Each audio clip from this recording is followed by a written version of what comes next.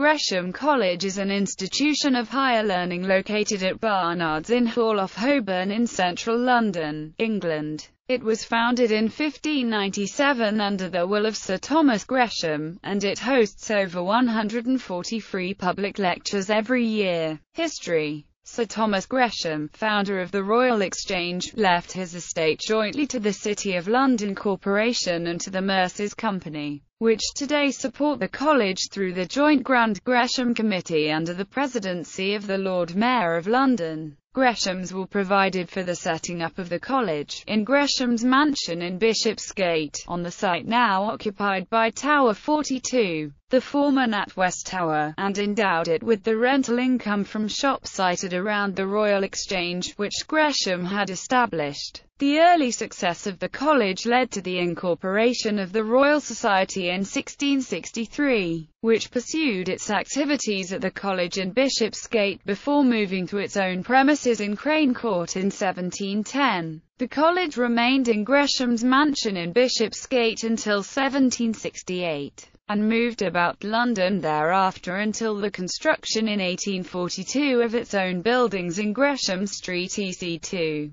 Gresham College did not become part of the University of London on the founding of the university in the 19th century, although a close association between the college and the university persisted for many years. Since 1991, the college has operated at Barnard's in Hall, Holborn EC1. Professors. The 7 original Gresham College professorships that date back to the origins of the college are as follows: astronomy, divinity, geometry, law, music, physics, rhetoric. These original endowed chairs reflect the curriculum of the medieval university, but as a place for the public and frequent voicing of new ideas. The college played an important role in the Enlightenment and in the formation of the Royal Society. Early distinguished Gresham College professors included Christopher N., who lectured on astronomy in the 17th century, and Robert Hooke,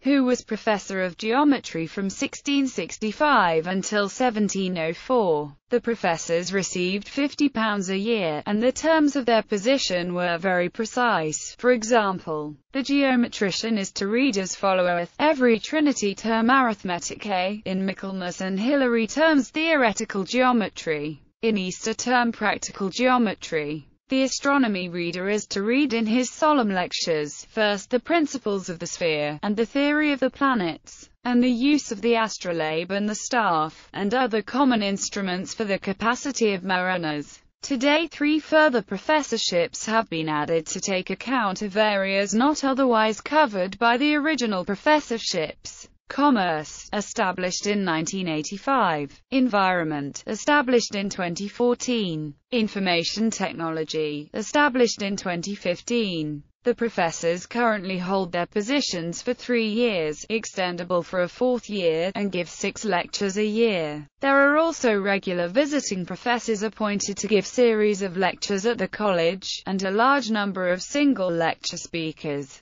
Gresham College today. Since 2000, the college regularly welcomes visiting speakers who deliver lectures on topics outside its usual range, and it also hosts occasional seminars and conferences. Today the college provides over 140 lectures a year, all of which are free and open to the public. Although many of the lectures are held in Barnard's in Hall, the majority are now held in the lecture hall at the Museum of London, for reasons of capacity. Since 2001, the college has been recording its lectures and releasing them online in what is now an archive of over 1,000 lectures. Annual lectures of particular note hosted by the college include: the college does not enroll any students and awards no degrees. Gresham Special Lecture Series. The Gresham Special Lecture originated in 1988 as a free public lecture delivered by a prominent speaker. It was devised as a focus point among the other 126 free public lectures offered every year. 2012. The RT on John Bercow, Parliament and the Public. Strangers or Friends. 2011. Sir Adam Roberts, Reinventing the Wheel. The Cost of Neglecting International History. 2010. Lord Phillips of Worthmere Travers, The Challenges of the New Supreme Court. 2009. Niall Ferguson, The Ascent of Money, An Evolutionary Approach to Financial History. 2008. The Lord Archbishop of Canterbury, Rowan Williams, Early Christianity and Today, Some Shared Questions. 2007. Sir Roy Strong, The Beauty of Holiness and Its Perils. 2006. Baroness Kennedy of the Shores, Walking the Line, Preserving Liberty in Times of Insecurity. 2005. Lord Winston, Should We Trust the Scientists? 2004. Lord Rees of Ludlow, Science in a Complex World, Wonders, Prospects and Threats. 2003. Sir Harold Kroto, I Think, Therefore I Am, a Scientist. 2002. M.S. Swaminathan, Towards Freedom from Hunger, A Global Food for Sustainable Development Initiative. 2001. Dr. Charles Saumarez Smith, Commerce and Culture in the Late 20th Century. 2000. Hans Kung, A Global Ethics, A Challenge for the New Millennium. 1999. Baroness Williams of Crosby, Snakes and Ladders, A Reflection on a Post-War Political Life. 1998. Sir Adrian Cadbury, The Future for Governance, The Rules of the Game. 1997. Dr. Ian Archer, Thomas Gresham's London. 1996. Sir Peter Middleton, Banking Today. 1995. Sir Michael Howard, Reflections on the 50th Anniversary of VE Day. 1993. Howard Davies, The City and Manufacturing Industry. 1992. Baron Hermann von Richthofen, A United Germany in the New Europe. 1991. Our EVD. Dr. J. Polkinghorne, Science and Theology. Traffic Across the Frontier. 1989. Sir Ralph Dahrendorf, The Decline of Socialism. 1988. The Most Reverend Kirill, Archbishop of Smolensk, Russian Orthodox Church Life Today, The Second Millennium. 1987. Sir George Porter, Popular and Unpopular Science. 1985. The R.T. Hon. The Lord Young of Gratham, The Rise and Fall of the Entrepreneur. 1984. Lord Blake, Monarchy. 1983. Lord Scarman, Human Rights and the Democratic Process. Excerpts from The Last Will of Sir Thomas Gresham. This is the LASTE will written and disposition of me Sir Thomas Gresham of the City of London.It, concerning all my manors, lands, tenementis, and hereditamentus, mentioned and contained in one quadripartite indenture, made between me the said Sir Thomas Gresham and Dame Anne my wife on the one party, and Philippe Scudder Morgent, and Thomas Seeley on th'other party, dated the 20th day of May, in the 17th year of the reign of our sovereign Lady Queen Elizabeth, and I will and dispose, that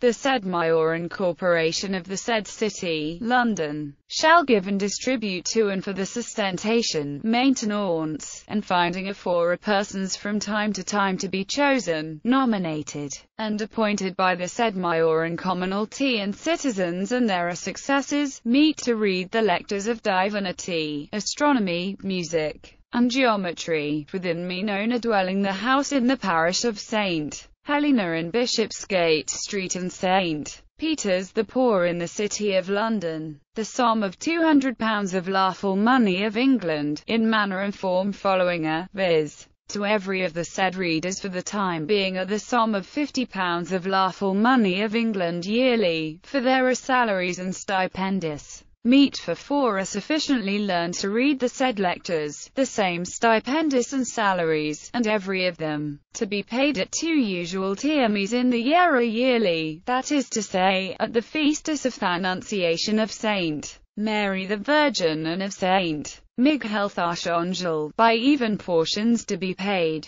and that they and their successors every year yearly shall give, and pay, and distribute to and for the finding sustentation and maintenance of 3 persons, by them the said wardens and commonalty, and there are successors from time to time to be chosen and appointed, meet to read the lectures of law, physica, and rhetorica, within mean Norway, dwelling the house in the parish of St. Helens in Bishop Hedgate Street and St. Peter's the Poor, in the said city of London. The sum of £150 is of lawful money of England, in manner and form following viz. To every of the said readers for the time being the sum of £50, for their salaries and stipendis. Meet for 3 sufficiently learned to read the said lectures, at 2 usual termes in the year, that is to say, at the feast of the Annunciation of the Blessed Virgin Mary and of St. Michael the Archangel, by even portions to be paid. Thomas Gresham's mansion converted into an instructional facility with lodgings and research space for professors of law, physics, music, divinity, geometry, rhetoric, and astronomy,